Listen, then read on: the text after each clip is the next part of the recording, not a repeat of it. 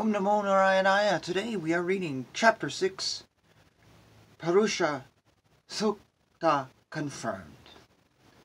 Lord Brahma said, the mouth of the Virat Purusha, the universal form of the Lord, is the generating center of the voice, and the controlling deity is fire.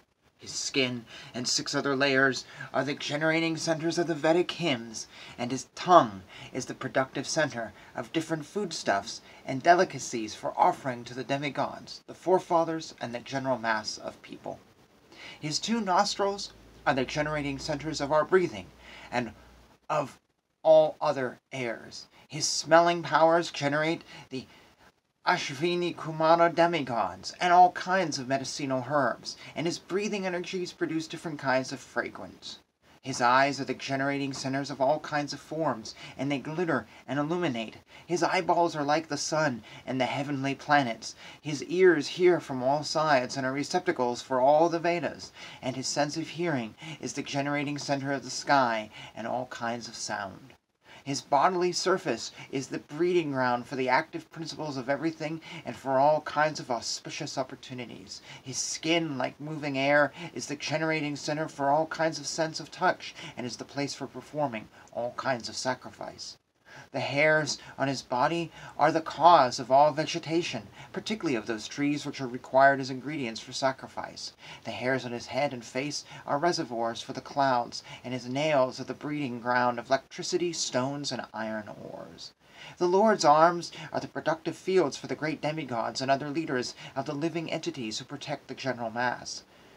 Thus, the forward steps of the Lord are the shelter for the upper, lower, and heavenly planets, as well as for all that we need.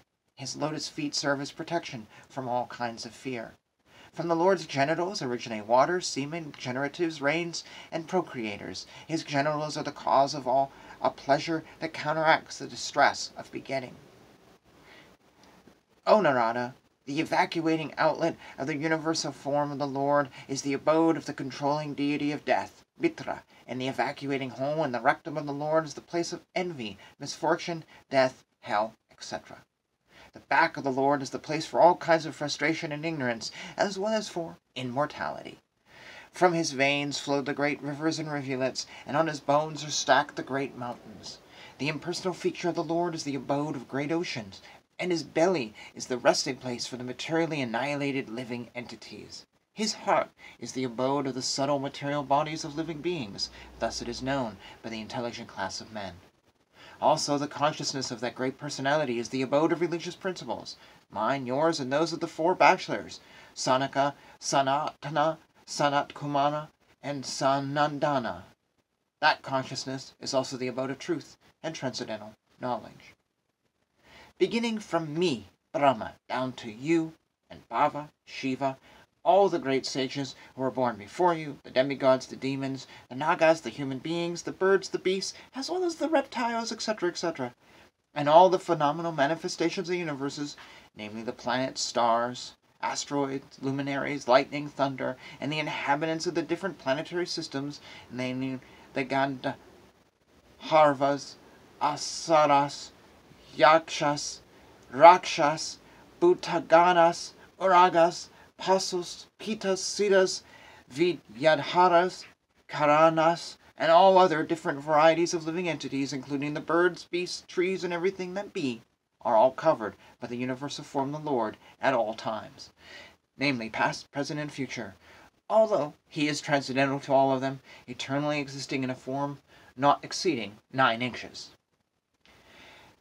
The sun illuminates both internally and externally by expanding its radiation. Similarly, the Supreme Personality of Godhead, by expanding his universal form, maintains everything in the creation, both internally and externally.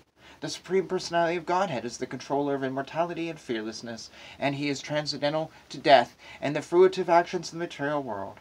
O Narada, O Brahmana, it is therefore difficult to measure the glories of the Supreme Person. The Supreme Personality of Godhead is to be known as the supreme reservoir of all material opulences by the 1/4 of his energy in which all living entities exist. Deathlessness, fear, and freedom from the anxieties of old age and disease exist in the kingdom of God, which is beyond the 3 higher planetary systems and beyond the material coverings. The spiritual world, which consists of 3/4 of the Lord's energy, is situated beyond this material world, and is especially meant for those who will never be reborn. Others who are attached to their family life and who do not strictly follow celibacy vows must live within the 3 material worlds. By his energies, the all-pervading personality of Godhead is thus comprehensively the master in the activities of controlling and in devotional service. He is the ultimate master of both nescience and factual knowledge of all situations. From that personality of Godhead, all the universal globes and the universal form with all material elements, qualities, and senses are generated. Yet he is aloof from such material manifestations like the sun, which separate from its rays and heat. I'm just going to pause here because this is a long chapter. This is a chapter, as I said in the last video, that I think needs a diagram. I think you need to draw this out and get it. It's just so much in such a prose form, it needs to be like textbook out. But a thought came to me.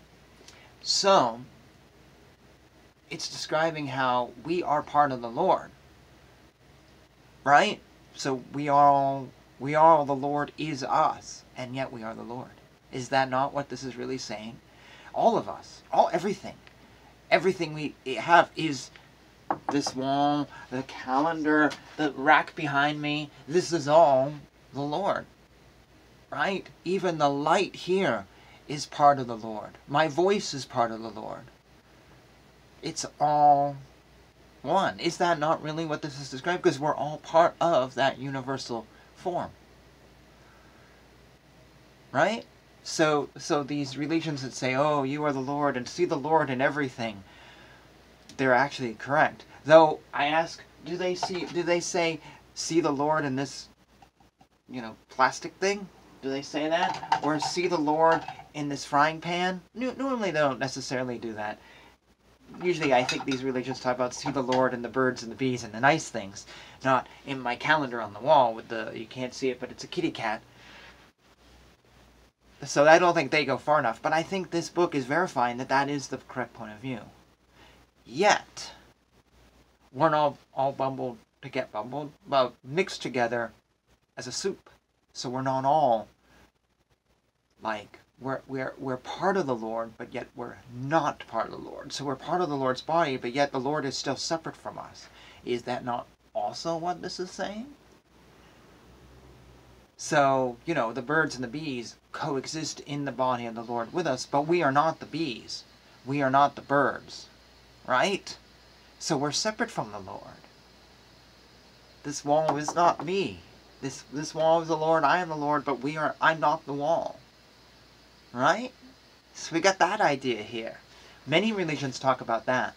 You're separate from the Lord. I was talking to a Shaivite Swami the other day, and he goes, oh yes, in our religion, we are part of God, but, in ISKCON, they're separate from God. But yet, here is a ISKCON text. Well, it's not ISKCON text, but a translation by an ISKCON teacher. The ISKCON teacher. And yet, it doesn't really say that we're separate. It says that we're kind of all there. On the other hand, we're always with the Lord. Always with the Lord. We cannot exist without the Lord, and we will not exist without the Lord. The Lord creates us, keeps us going. And thus, when people said, like, here I make this video in 2022, and everybody knows what happened in the last few years in the world. And I remember when the bug first started, people were like, oh, there's no God now. God is gone and laughing at us. He's punishing us. God is sitting back and waiting for us to, literally saw this, vote out Republicans. That's what God was saying. Because I guess America is the only thing God cares about. Okay? Or God is waiting for us to end global warming, and this is... And I saw all these things, and I just responded back with, like, I don't believe that in the least. I was really getting into ISKCON at the time. It was really heavy. This is when I was really into this. And people are like, God is dead, and God is... I'm like, no.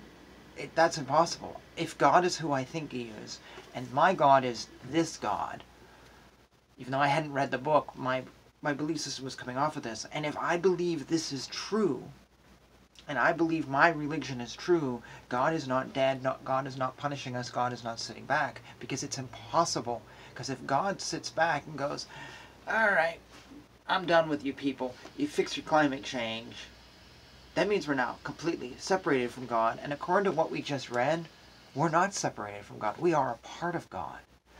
So God didn't tick us off like a bug.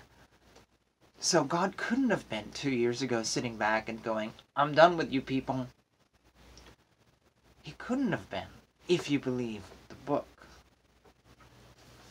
And when I saw people say this, I almost thought to myself, I don't think they believe their own religion. I think when the chips are down, they don't believe.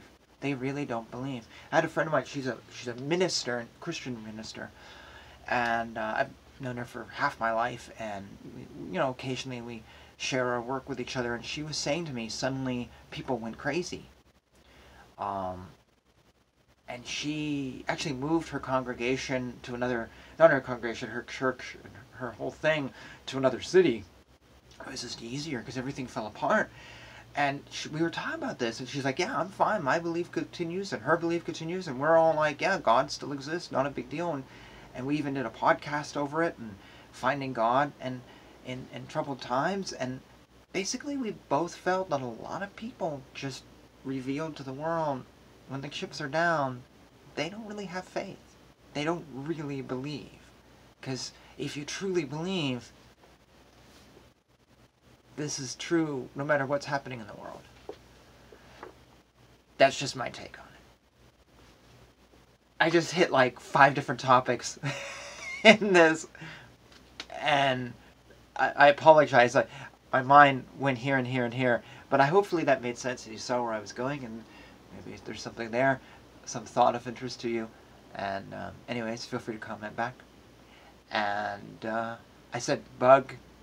You know what I was talking about, a virus, because YouTube likes to take things down or whatever, and some words are like trigger words, and you don't know. So anyways, I just always say bug now. Alright. Would love to hear your thoughts back. Hare Krishna, Krishna Krishna. Hare Hare, Hare Rama, Rama Rama, Hare Hare.